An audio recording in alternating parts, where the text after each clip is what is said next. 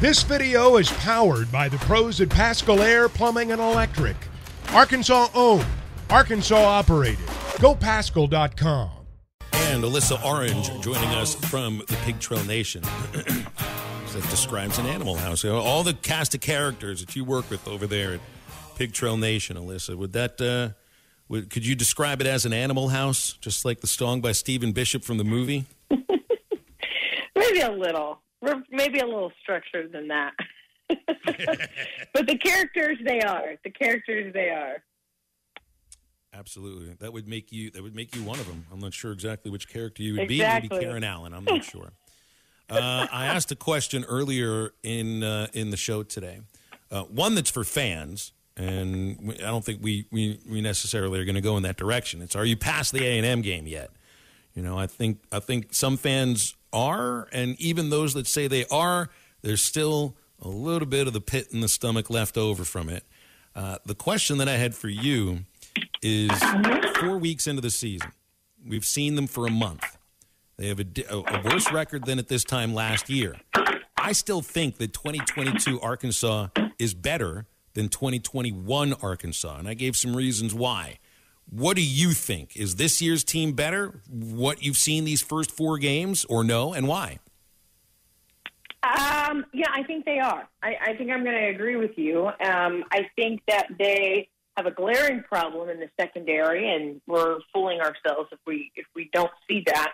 But I think that this team as a whole is much more well-rounded than the team last year. And I think that's why that makes them better, right? So everyone keeps pointing to Traylon Burks. Well, now we know that, you know, he's got KJ Jefferson's got a lot of weapons around him in the wide receiver room than just one or two guys. Now you've got a very much improved Trey Knox at tight end, and you have a run game right now that I think you ask any other coach in college football, Arkansas's run game is their strength. Defensively, the front is better.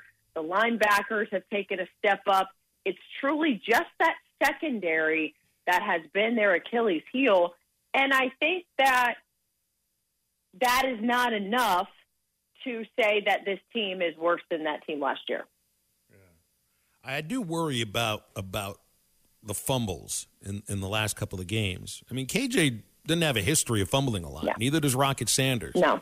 And it's also the places, the spots on the field where two of the turnovers have happened. I mean, when they come inside the 5-yard line and you're about to go in for a touchdown, that's different than just giving the ball away. There's an emotional toll that takes, and boy, was that ever obvious on Saturday.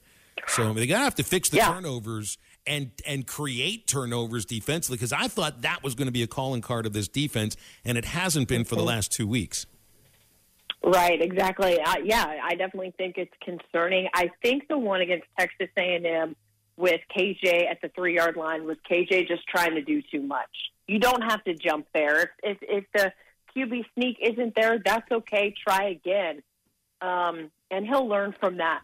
The other two that were at Missouri State down there in the red zone, Rocket Sanders obviously came back to the sideline and says, that's on me, I'm going to make up for it, and he did in that third quarter. Obviously, you wish you have both of those things back, but I think this team understands that ball security is huge. They practice it all the time in practice. You hope that you learn from it and you move on and you don't see it again. If we continue to see it, now that's 2 games in a row, we continue to see it, ask me 2 weeks from now, well, yeah, that's a big concern. What is actually going on here? I'm really surprised about the turnovers as well. We always pick a player of the game during our Pig Trail Game Day show, and I picked Dwight McLaughlin last week because I said, look, this game is going to be decided by turnovers. He had 2 interceptions the first 2 weeks of the season, kind of like last year with Busta Brown. That interception at the end of the game really sealed it for Arkansas. I was anticipating a defensive turnover to be the decisive key in that game. Unfortunately, it was Texas A&M's defensive turnovers that capitalized. But I want to see more of that. I'm surprised that we haven't yet.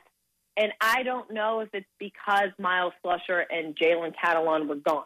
So now you have Miles Slusher back. You had him back last week. Now you have him back for another week. We'll see if that changes a little bit. Well, and also one thing that we'll learn about the team, and it's based upon how they play on Saturday. And I mean, look, you could play well against Alabama and still lose, because that's Alabama. They've beaten plenty of teams that have played well, but not well enough. But what we're about to learn is, how resilient this team can be. And I felt like we saw some of that in the Missouri State game.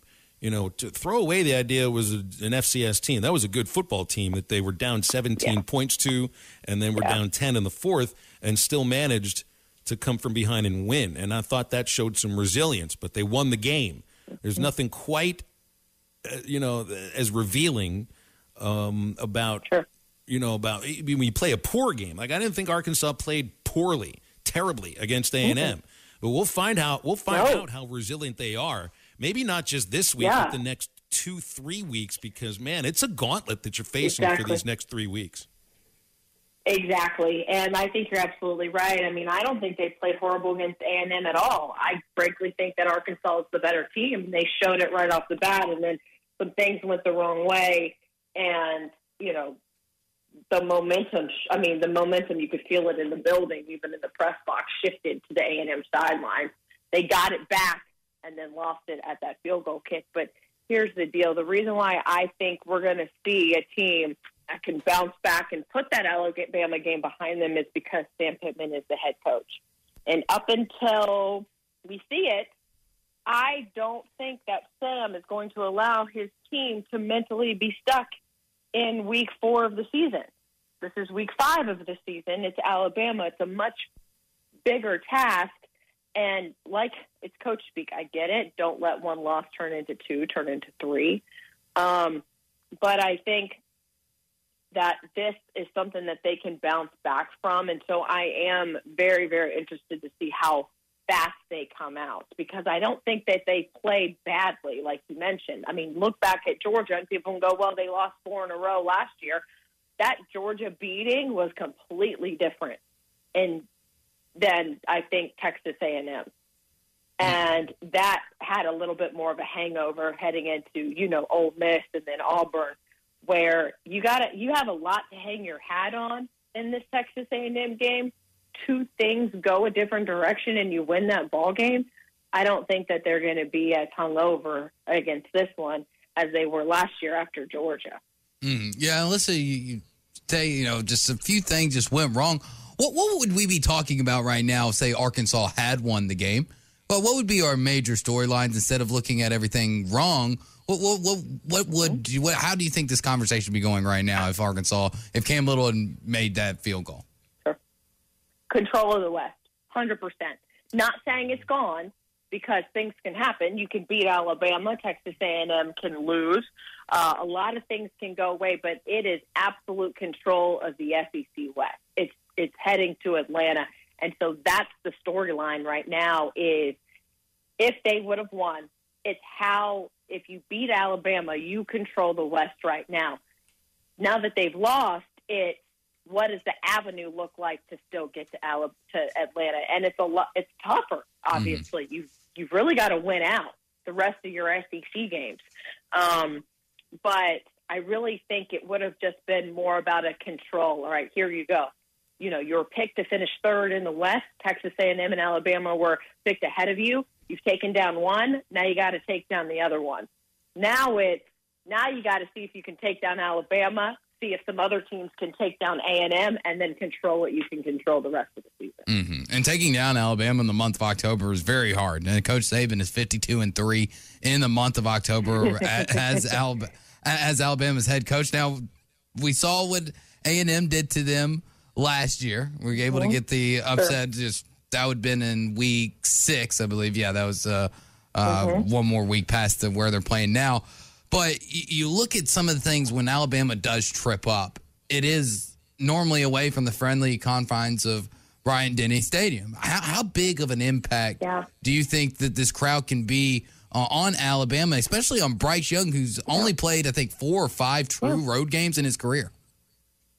Oh, it's going to be huge. I think this is the best recipe right now for Arkansas to win this game is the fact that it is at home and the fact that we have seen the crowd be impactful already this season, right? We have seen the false start calls. We have seen the delay of games because it is so loud in that stadium. You go back to that Cincinnati game when there was a fumble right there in Bearcat territory, and they were able to stop them in a 3-and-out and make them kick a field goal. I mean, that was a huge defensive stand, and a lot had to do with the crowd noise and how loud it was.